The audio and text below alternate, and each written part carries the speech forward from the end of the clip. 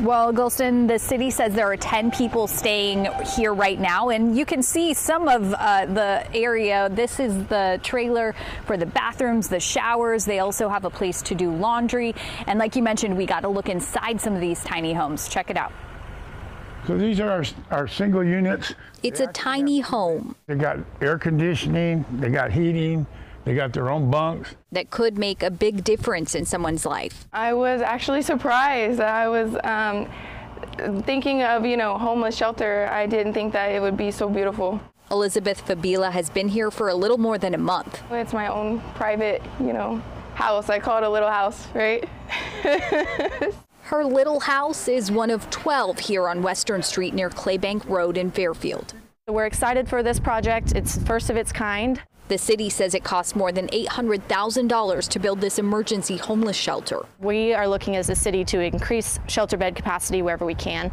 So this was kind of our pilot program to do so. So these are restrooms. Nonprofit Mission Samoa runs the site. Jean Ahu is the director.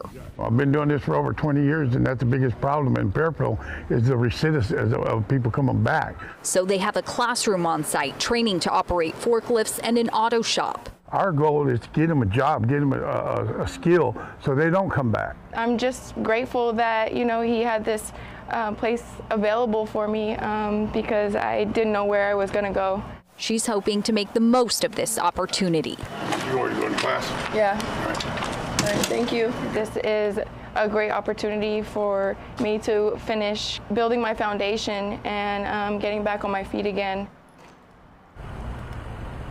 The city did run into delays with the project. This was actually supposed to open in late March or early April, but the city says this was its first time with a project like this, so they kind of learned from the obstacles they encountered, and they say they would be able to move faster if they try this at another site in the city in the future. Reporting live here in Fairfield, Lizzie Mitri, KCRA 3 News. Yeah, so Lizzie, there's a limited number of these units right now, so how do they choose who can stay there? There's a referral process, and so different parties can be the one to refer someone here, including the police department, for example. If they see someone that seems to be in need of the help and maybe would be a good candidate, the police department could refer someone here. Yeah, maybe somebody who's motivated to do better in their lives. Lizzie, thank you.